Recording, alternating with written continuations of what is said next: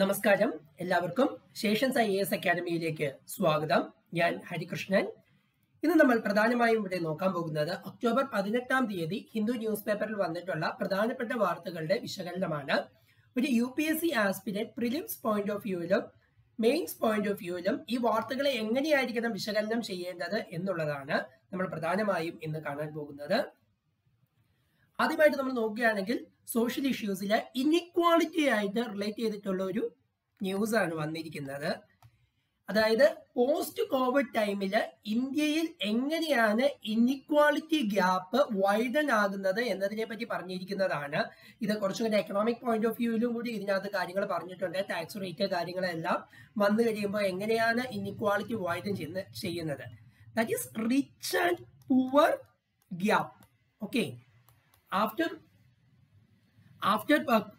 കോവിഡിന് ശേഷം ശരിക്കും പറഞ്ഞു കഴിഞ്ഞാൽ ഇന്ത്യയിൽ rich become rich, richer and poor become poorer. അതായത് റിച്ച് ആയിട്ടുള്ള പണക്കാർ വീണ്ടും പണക്കാരാകുന്നു, പാവപ്പെട്ടവർ കൂടുതൽ പാവപ്പെട്ട അല്ലെങ്കിൽ ദാരിദ്ര്യത്തിലേക്ക് പോകുന്നു എന്നുള്ള ഒരു അവസ്ഥയാണ് നമുക്ക് കാണാൻ പറ്റുന്നത്. അപ്പൊ ഈ തരത്തിലുള്ള ഗ്രോത്ത് റേറ്റും അതുപോലെ ഇതുപോലെയുള്ള ഇൻഇക്വാളിറ്റി ഡെവലപ്പ് ആവാനുള്ള കാര്യങ്ങളെല്ലാം നിങ്ങൾ നോക്കണം. വെരി വെരി ഇമ്പോർട്ടൻ്റ് ആണ്. അടുത്ത നോക്കുകയാണെങ്കിൽ multi dimensional poverty. Okay, multi dimensional poverty എന്താണെന്നാണ്. മൾട്ടി ഡയമെൻഷണൽ പോവർട്ടി ഇൻഡെക്സ് ഉണ്ട്. ആ ഇൻഡെക്സുമായിട്ട് റിലേറ്റ് ചെയ്തിട്ടുള്ള ഫാക്റ്റുകളെല്ലാം നിങ്ങൾ നോക്കി എഴുതി വെക്കണം. എന്തൊക്കെ കാര്യങ്ങൾ വെച്ചിട്ടാണ് multi dimensional poverty index develop ചെയ്യുന്നത്, ഇന്ത്യയിലെ പോവർട്ടിയുടെ പ്രധാന ഇഷ്യൂസ് എന്തൊക്കെയാണ്, എന്താണ് പോവർട്ടിയും മൾട്ടി ഡയമെൻഷണൽ പോവർട്ടിയും തമ്മിലുള്ള ഡിഫറൻസ്, ഇതുപോലുള്ള കാര്യങ്ങളെല്ലാം നിങ്ങൾ എന്ത് ചെയ്യണം, നോക്കണം. അതുപോലെ ഗവൺമെന്റ് ഇനിഷ്യേറ്റീവ്സ് എന്തൊക്കെയാണ് ചെയ്തിരിക്കുന്നത്, ഇത്തരത്തിലുള്ള പോവർട്ടി അല്ലെങ്കിൽ മൾട്ടി ഡയമെൻഷണൽ പോവർട്ടി ഇല്ലാതാക്കാൻ വേണ്ടിയിട്ട് എന്തൊക്കെ കാര്യങ്ങളാണ് ചെയ്തിരിക്കുന്നത്. അതുപോലെ നാഷണൽ ഫാമിലി ഹെൽത്ത് സർവേയിൽ എന്താണ് മൾട്ടി ഡയമെൻഷണൽ പോവർട്ടിയെ കുറിച്ച് പറഞ്ഞിരിക്കുന്നത്, ഇതുപോലുള്ള ഡാറ്റാസ് എല്ലാം നിങ്ങൾ നോക്കി വെക്കണം, ഇമ്പോർട്ടൻ്റ് ആണ്. അടുത്ത നോക്കുകയാണെങ്കിൽ ഇത് കുറച്ച് തിയററ്റിക്കലി പറഞ്ഞിരിക്കുന്ന കാര്യമാണ്. നിങ്ങൾ ഇതിനകത്ത് പ്രധാനമായിട്ടും നോക്കേണ്ടതെന്ന് പറഞ്ഞാൽ എന്താണ് കൺസ്യൂമറിസം, എന്താണ് ട്രെൻഡ്സ് ഇൻ കൺസ്യൂമറിസം. ഇതിന് നമുക്കൊരു എക്സാമ്പിൾ ആയിട്ട് പറയാൻ പറ്റുന്നതെന്ന് പറഞ്ഞു കഴിഞ്ഞിട്ടുണ്ടെങ്കിൽ ഇവിടെ പറഞ്ഞിരിക്കുന്ന കാര്യം വെച്ച് നമുക്ക് പറയുവാണെങ്കിൽ നമ്മളിപ്പോൾ ബ്രാൻഡഡ് പ്രൊഡക്റ്റുകൾ നോക്കുവാണ്. ആയിരിക്കും നമ്മൾ കുറെ പ്രൊഡക്റ്റുകൾ ബ്രാൻഡ് ചെയ്ത് വെച്ചിരിക്കുകയാണ്. അതിന്റെ വാല്യൂ അല്ലെങ്കിൽ അതിന്റെ റീയൂസിങ് കപ്പാസിറ്റിയോ അല്ലെങ്കിൽ അതിന്റെ ക്വാളിറ്റിയോ കാര്യങ്ങളോ ഒന്നും നമ്മൾ നോക്കുന്നില്ല. നമ്മൾ ജസ്റ്റ് മെയിൻറ്റെയിൻ ചെയ്യുന്നത് ആ ഒരു ബ്രാൻഡ് യൂസ് ചെയ്യുക എന്നുള്ള രീതിയിലേക്ക് ഒരു ബ്രാൻഡിങ് കൾച്ചർ നമ്മളിൽ വന്നിരിക്കുന്നു. അതൊരു കൺസ്യൂമർ ട്രെൻഡ് ആയിട്ടാണ് പറയുന്നത്. ഇത്തരത്തിലുള്ള കൺസ്യൂമർ ട്രെൻഡുകൾ മിഡിൽ ക്ലാസ്സിൽ ഇപ്പൊ കൂടി വരുന്ന കൺസ്യൂമറിസത്തിന്റെ ട്രെൻഡുകൾ, അത് എക്കണോമിയിൽ ഉണ്ടാക്കുന്ന കാര്യങ്ങൾ, ഇതുപോലെ കൺസ്യൂമറിസത്തെ പറ്റി നിങ്ങളൊന്ന് നോക്കി വെക്കുന്നത് നല്ലതായിരിക്കും. ഓരോ ക്ലാസ്സുകൾ ഇപ്പം മിഡിൽ ക്ലാസ്സിന്റെ കാര്യത്തിലാണ് കൂടുതലും കൺസ്യൂമറിസം ട്രെൻഡ് ഇപ്പം അപ്ഡേറ്റ് ആയിട്ട് വരുന്നത്. അതായത് ഒരുപാട് മിഡിൽ ക്ലാസ്സിലുള്ള ആളുകൾ ഇത്തരത്തിൽ കൺസ്യൂമറിസം ദാറ്റ് ഈസ് ഒരുപാട് സാധനങ്ങൾ പർച്ചേസ് ചെയ്യുന്നത്, അവർക്ക് വേണമെങ്കിലും പർച്ചേസ് ചെയ്യുന്ന ഒരു രീതിയിലേക്ക് വരുന്നുണ്ട്. ഇപ്പൊ ഡ്രസ്സ് ആയിക്കോട്ടെ, അല്ലെങ്കിൽ ക്ലോത്ത്സ് ആയിക്കോട്ടെ, അല്ലെങ്കിൽ ഗ്രോസറീസ് ആയിക്കോട്ടെ.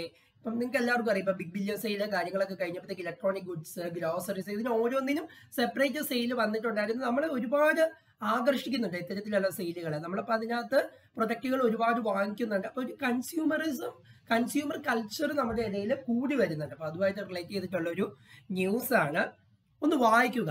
അതുപോലെ തന്നെ നിങ്ങൾ ബ്രാൻഡിങ് കൾച്ചറിനെ പറ്റിയും ജസ്റ്റ് ഒന്ന് അറിഞ്ഞിരിക്കുക, ഇമ്പോർട്ടൻ്റ് ആണ് ഈ രണ്ട് കാര്യങ്ങളും.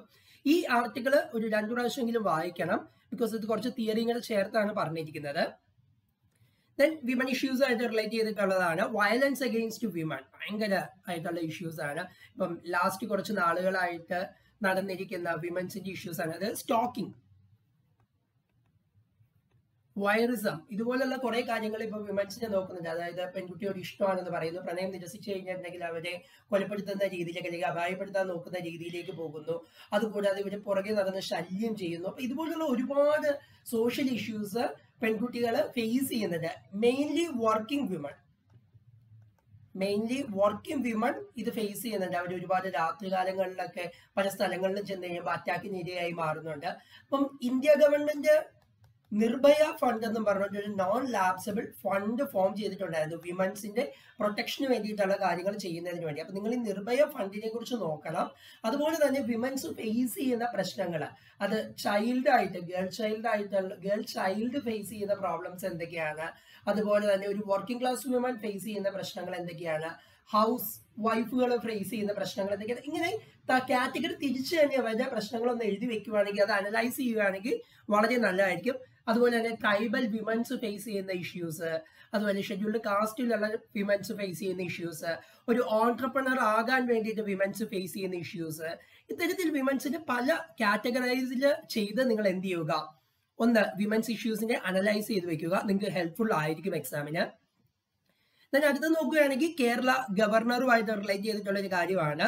ഇതിന്റെ പൊളിറ്റിക്കൽ ഇഷ്യൂസ് നിങ്ങൾ നോക്കിയില്ലെങ്കിൽ പോലും ഗവർണർ എന്ന് പറയുന്ന ടോപ്പിക് ലക്ഷ്മികാന്തില് റിവൈസ് ചെയ്ത് ഒന്ന് വായിക്കണം. ഓക്കെ, ലക്ഷ്മികാന്തിൽ ഒന്ന് റിവൈസ് ചെയ്ത് വായിക്കണം. ഗവർണറുടെ ഡിസ്ക്രിഷണറി പവേഴ്സ് എന്തൊക്കെയാണ്, ഗവർണർ സ്റ്റേറ്റ് ലെജിസ്ലേച്ചർ റിലേഷൻ എങ്ങനെയാണ്, അല്ലെങ്കിൽ ഒരു സ്റ്റേറ്റ് എക്സിക്യൂട്ടീവിൽ വരുന്നത് ആരൊക്കെയാണ്, അവരും ഗവർണറും തമ്മിലുള്ള റിലേഷൻസ് എന്തൊക്കെയാണ്, അങ്ങനെയുള്ള പല കാര്യങ്ങൾ നിങ്ങളൊന്ന് നോക്കണം, ഇമ്പോർട്ടന്റ് ആണ്.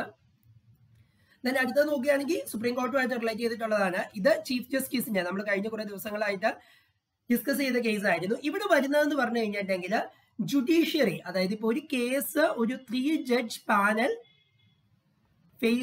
നോക്കി, അതിനുശേഷം അതൊരു 5 ജഡ്ജ് പാനലിലേക്ക് എന്ത് ചെയ്തു, മാറ്റി. അപ്പൊ എന്ത് ചെയ്തു, 5 ജഡ്ജ് പാനലില് ഇത് വന്നിരിക്കുന്നത് 3-2 മജോറിറ്റിയില് ആണ്. അല്ലെങ്കിൽ എന്താണ്, ഇതില് 3 ജഡ്ജിമാര് എന്ത് ചെയ്തിരുന്നു, ഒരുപോലെ തന്നെ അനാനിമസ്ലി എന്ത് ചെയ്തു, ഒരു തീരുമാനം അല്ലെങ്കിൽ ഒരു വിധി പ്രഖ്യാപിച്ചിരുന്നു. ഇവിടെ വന്നു കഴിയുമ്പോൾ ഒരു 5 ജഡ്ജ് പാനൽ വന്നു കഴിഞ്ഞപ്പോൾ 3 പേര് അനുകൂലിച്ചു, 2 പേര് അനുകൂലിക്കാതെ ഈ വിധി പ്രഖ്യാപിച്ചു. സോ ഇങ്ങനെ വന്നു കഴിയുമ്പോൾ ഈ അരിത്തമെറ്റിക് ആയിട്ടുള്ളത് വന്നു കഴിയുമ്പോൾ ജുഡീഷ്യൽ പ്രൊനൗൺസ്മെന്റിന് അല്ലെങ്കിൽ ജുഡീഷ്യലി വരുന്ന വിധികൾക്ക് വരുന്ന ഗുണം എന്താണ് എന്നുള്ള രീതിയിലേക്കുള്ള ഒരു ആർട്ടിക്കിൾ ആണ് വന്നിരിക്കുന്നത്. കൊളീജിയോ ആയിട്ടൊക്കെ റിലേറ്റ് ചെയ്തിട്ടുണ്ട്, അല്ലെങ്കിൽ ജുഡീഷ്യറി ബെഞ്ചുകൾ ഫോം ചെയ്യുന്നതുമായിട്ടൊക്കെ റിലേറ്റ് ചെയ്തിട്ട് നല്ല രീതിയിൽ തന്നെ സുപ്രീം കോടതി ഇഷ്യൂസ് ഇതിൽ വിശകലനം ചെയ്തിട്ടുണ്ട്. ഒന്ന് വായിക്കുക. അടുത്തത് നോക്കുകയാണെങ്കിൽ സിറ്റിസൺഷിപ്പ് അമെന്റ്മെന്റ് ആക്ട് പ്രകാരം പുതിയതായിട്ട് വന്നിരിക്കുന്നതാണ്. സിറ്റിസൺഷിപ്പ് അമെന്റ്മെന്റ് ആക്ട് പ്രകാരം റിലീജിയസ് പെർസിക്യൂഷൻ അനുഭവിക്കുന്ന പാകിസ്ഥാൻ, ബംഗ്ലാദേശ്, മ്യാൻമർ ഇതുപോലുള്ള 3 കൺട്രീസിൽ നിന്നുള്ള ആളുകൾക്ക്, അതും ഒരു 6 കമ്മ്യൂണിറ്റീസിൽ പെടുന്ന ആളുകൾക്കായിരുന്നു സിറ്റിസൺഷിപ്പ് നേടാനുള്ള അധികാരം കൊടുക്കുന്നത് അല്ലെങ്കിൽ അവകാശം കൊടുക്കുന്നത്. ഇപ്പൊ ഇവിടെ ഒരു തമിഴ്നാട് സുപ്രീം ഹൈക്കോടതിന്റെ ഒരു വിധി വന്നിട്ടുണ്ട്. ശ്രീലങ്കയിൽ നിന്ന് വരുന്ന ഹിന്ദുസിനും ഇത്തരത്തിലൊരു കാര്യത്തിന് അപ്ലൈ ചെയ്യാൻ പറ്റും, സിറ്റിസൺഷിപ്പിന് അപ്ലൈ ചെയ്യാൻ പറ്റും എന്ന് പറഞ്ഞുകൊണ്ടുള്ള കാര്യമാണ്. നിങ്ങൾ ഇവിടെ സിറ്റിസൺഷിപ്പ് അമെന്റ്മെന്റ് ആക്ട് ഒന്ന് നോക്കുക, 2019 ആക്ട് ഒന്ന് നോക്കുക. അതോടൊപ്പം തന്നെ സിറ്റിസൺഷിപ്പ് എന്ന് പറയുന്ന പോർഷൻ ലക്ഷ്മികാന്തില് വായിക്കുക. Okay, that's it. Then economy ആയിട്ട് റിലേറ്റ് ചെയ്തിട്ട് വന്നിരിക്കുന്നതാണ് ഫോറിൻ റിസർവുമായിട്ട്. ഫോറിൻ റിസർവ് എന്താണ് എന്ന് നിങ്ങൾ നോക്കുക. ഇന്ത്യയുടെ ഫോറിൻ റിസർവില് എന്തൊക്കെ കാറ്റഗറിയിലാണ് നമ്മൾ സേവിങ് വെച്ചിരിക്കുന്നത് എന്നുള്ളത് നോക്കുക. ഇത്തരത്തിലുള്ള ഇത് ഡ്രെയിനായി പോകാനുള്ള കാരണങ്ങൾ നോക്കുക. പിന്നെ അതുപോലെ തന്നെ എങ്ങനെയാണ് ഫോറിൻ എക്സ്ചേഞ്ച് കൂടാൻ അല്ലെങ്കിൽ ഫോറിൻ റിസർവ് കൂടാനുള്ള കാര്യങ്ങൾ എന്തൊക്കെയാണെന്നുള്ളത് നിങ്ങളൊന്ന് വിശകലനം ചെയ്യുക. അതോടൊപ്പം തന്നെ ഇത്തരത്തിൽ ഫോറിൻ എക്സ്ചേഞ്ച് നമുക്ക് ഡ്രെയിനായി പോയി കഴിഞ്ഞിട്ടുണ്ടെങ്കിൽ ഇപ്പോഴത്തെ സിറ്റുവേഷനിൽ നമുക്ക് എന്തൊക്കെ കാര്യങ്ങൾ ചെയ്യാൻ പറ്റും, അല്ലെങ്കിൽ ഇൻഫ്ലേഷൻ വഴിയാണോ, ഡിപ്രീസിയേഷൻ ഓഫ് റുപ്പി വഴിയാണോ, ഇതിനെയൊക്കെ സ്ട്രെങ്തൻ ചെയ്യാൻ, ഈ ഇത്തരത്തിലുള്ള പ്രോബ്ലംസിനെ നമുക്ക് മാറ്റിയെടുക്കാൻ അല്ലെങ്കിൽ ചേഞ്ച് ചെയ്യാൻ നമുക്ക് എന്ത് ചെയ്യാൻ പറ്റും എന്നുള്ള കാര്യങ്ങൾ കൂടി നിങ്ങളൊന്ന് വിശകലനം ചെയ്ത് വെക്കുക, ഇമ്പോർട്ടൻ്റ് ആണ്. ദെൻ നോക്കുകയാണെങ്കിൽ ഇൻഫ്ലേഷനും അതുപോലെ തന്നെ ഇൻട്രസ്റ്റ് റേറ്റും തമ്മിലുള്ള റിലേഷനെ പറ്റി പറഞ്ഞിരിക്കുന്ന ഒരു കാര്യമാണ്. ഇക്കണോമിക്സിലെ കോർ ടോപ്പിക് ആണ്. ഇൻഫ്ലേഷൻ എന്ന് പറയുന്ന ടോപ്പിക്ക് നിങ്ങൾ എന്ത് ചെയ്യുക, നിങ്ങൾ ഏത് പ്രിസ്ക്രൈബ്ഡ് ടെക്സ്റ്റ് ആണ്, ഇപ്പോൾ ശങ്കർ ഗണേഷ് ആയിരിക്കാം ചിലർ നോക്കുന്നത്, ചിലർ NCERT ആയിരിക്കാം നോക്കുന്നത്, ചിലപ്പം ചിലർ തമിഴ്നാട് SCERTയുടെ ടെക്സ്റ്റ് ബുക്സ് ആയിരിക്കാം നോക്കുന്നത്. ഏതിലാണെങ്കിലും നിങ്ങൾ ഇൻഫ്ലേഷൻ എന്ന് പറയുന്ന ടോപ്പിക്ക് ഒന്നുകൂടി വായിക്കുക. ഞാൻ രമേഷ് സിംഗ് പറയാൻ വിട്ടുപോയതാണ്, രമേഷ് സിംഗ് ആയിരിക്കാം നോക്കുന്നത്. ഇല്ലെങ്കിൽ ഇപ്പം ഇന്ത്യൻ എക്കണോമി എന്ന് പറഞ്ഞ ജോസഫ് എന്ന് പറഞ്ഞ ടോജോ സാറിന്റെ ഒരു ടെക്സ്റ്റ് ഇറങ്ങിയിട്ടുണ്ട്, അതായിരിക്കാം നോക്കുന്നത്. ഏത് നോക്കിയാലും നിങ്ങൾ ആ പ്രിസ്ക്രൈബ്ഡ് ടെക്സ്റ്റിലെ ഇൻഫ്ലേഷൻ എന്ന് പറയുന്ന ടോപ്പിക്കും ഇൻഫ്ലേഷന് കാരണമാകുന്നതും ഇൻഫ്ലേഷന്റെ കോൺസിക്വൻസസ് വരുന്നതും ഇമ്പാക്റ്റുകളും എല്ലാം ഒന്നുകൂടെ നോക്കി വെക്കുക. then അടുത്ത നോക്കുകയാണെങ്കിൽ സൈബർ ടെററിസം ആയിട്ടുള്ള ഒരു സൈബർ അറ്റാക്കുകളെ പറ്റിയുള്ള ഒരു അനാലിസിസ് ആണ് വന്നിരിക്കുന്നത്. മോഡേൺ വേൾഡിൽ എങ്ങനെയാണ് സൈബർ അറ്റാക്സ് കൂടി വരുന്നത്, അതിനെ നമുക്ക് എങ്ങനെ പ്രതിരോധിക്കാം, അതിന്റെ ഒരു വിശകലനമാണ് വന്നിരിക്കുന്നത്. വായിക്കുക. കഴിഞ്ഞ ഒരു 3 വർഷമായിട്ട് UPSCയുടെ മെയിൻസിന് സ്ഥിരമായിട്ട് സൈബർ അറ്റാക്കുകളെ പറ്റിയുള്ള ക്വസ്റ്റ്യൻസ് വരുന്നുണ്ട്. Then defence expo. എന്താണ് ഒരു ഡിഫൻസ് എക്സ്പോയുടെ ആവശ്യകത, അല്ലെങ്കിൽ അതുകൊണ്ട് ഇന്ത്യക്ക് ഉണ്ടാവുന്ന ഗുണങ്ങൾ എന്തൊക്കെയാണ്, ഇന്ത്യ എങ്ങനെയാണ് ഡിഫൻസ് ട്രേഡിൽ മുന്നിലേക്ക് കയറി വരുന്നത്, അതുപോലുള്ള കാര്യങ്ങൾ നിങ്ങളൊന്ന് നോക്കുക. ഇമ്പോർട്ടൻ്റ് ഒരു ആർട്ടിക്കിളാണ്.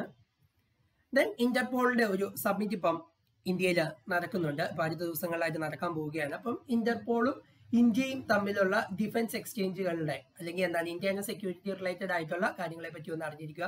മെയിൻലി ഇന്റർപോളിനെ പറ്റി നിങ്ങളൊന്ന് വായിച്ചിരിക്കുക. Then agriculture, very very important. 1 nation 1 fertiliser, ഇത്തരത്തിലൊരു സ്കീം ഇപ്പോൾ ഗവൺമെന്റ് അനൗൺസ് ചെയ്തിട്ടുണ്ട്. അഗ്രികൾച്ചറിലും GS2 പോളിസി ഇംപ്ലിമെന്റേഷനിലും ചോദിക്കാൻ പറ്റുന്ന ഒരു കാര്യമാണ്. ഇതുമായിട്ട് റിലേറ്റ് ചെയ്തിട്ടുള്ള അനാലിസിസുകൾ ഇനി വരും ദിവസങ്ങളിൽ കൂടുതലായിട്ട് വരും. എങ്കിലും നിങ്ങൾ എന്താണ് 1 നേഷൻ 1 ഫെർട്ടിലൈസർ എന്നുള്ളത് ഇതിൽ വായിച്ച് ഒന്ന് മനസ്സിലാക്കി വെക്കുക. ദെൻ വീറ്റിന്റെ പ്രൈസ് സ്റ്റെബിലിറ്റി ആയിട്ട് റിലേറ്റ് ചെയ്തിട്ടുള്ള ഒരു കാര്യമാണ്. നിങ്ങൾ എന്താണ് മിനിമം സപ്പോർട്ട് പ്രൈസ് എന്താണ് നോക്കുക. ഫെയർ ആൻഡ് റെമ്യൂണറേറ്റീവ് പ്രൈസ് എന്താണ് നോക്കുക. പ്രൈസ് സ്റ്റെബിലൈസേഷൻ സ്കീമിനെ പറ്റി നിങ്ങൾ എന്ത് ചെയ്യുക, ഒന്ന് നോക്കുക. ഓക്കെ, ഇത്തരത്തിലുള്ള കാര്യങ്ങൾ ഒന്ന് നോക്കി വെക്കുന്നത് നല്ലതായിരിക്കും. ദെൻ ഗവൺമെന്റിന് ഇത്തരത്തിൽ എന്തൊക്കെ കാര്യങ്ങളിലാണ് അഗ്രികൾച്ചർ പ്രൈസ് കൃത്യമായ രീതിയിൽ നിലനിർത്താൻ വേണ്ടി ചെയ്യാൻ പറ്റുന്നത്, അതുപോലെയുള്ള ജസ്റ്റ് ഒരു കാര്യങ്ങളെല്ലാം നിങ്ങളൊന്ന് നോക്കി വെക്കുക. ഇമ്പോർട്ടൻ്റ് ആണ്. മോർ വീറ്റ് പ്രൊഡ്യൂസ് ചെയ്യുന്ന വീറ്റിന് വേണ്ട സ്യൂട്ടബിൾ ആയിട്ടുള്ള കണ്ടീഷൻസ് എന്തൊക്കെയാണ്, വീറ്റ് കൾട്ടിവേറ്റ് ചെയ്യാൻ സ്യൂട്ടബിൾ ആയിട്ടുള്ള എന്തൊക്കെ കണ്ടീഷൻസ് ആണ് വേണ്ടത് എന്ന് നോക്കുക. ദെൻ അതുപോലെ വീറ്റ് കൾട്ടിവേറ്റ് ചെയ്യുന്ന ഏരിയാസ് ഒന്ന് നോക്കി വെക്കുക. അതുപോലെ റാബി ക്രോപ്പ് ആണോ, കാരിഫ് ക്രോപ്പ് ആണോ, സെയ്ദ് ക്രോപ്പ് ആണോ വീറ്റ് എന്നുള്ളത് നോക്കി വെക്കുക. ഈ ഓരോ കാലഘട്ടത്തിലും കൾട്ടിവേറ്റ് ചെയ്യുന്ന ക്രോപ്പുകളെ കുറിച്ചും നിങ്ങളൊന്ന് അനലൈസ് ചെയ്ത് വെക്കുക. ഇമ്പോർട്ടൻ്റ് ആണ്. സോ അഗെയിൻ നിങ്ങൾ പത്രം വായിക്കുക, ചെറിയ കുറിപ്പുകൾ തയ്യാറാക്കി വെക്കുക. തയ്യാറാക്കി വെച്ചിരിക്കുന്ന കുറിപ്പുകളിൽ ആഡ് ഓൺ ചെയ്യുക. ഈ കുറിപ്പുകളെല്ലാം നിങ്ങൾ വീണ്ടും റിവൈസ് ചെയ്യുക. So thank you. Have A nice day.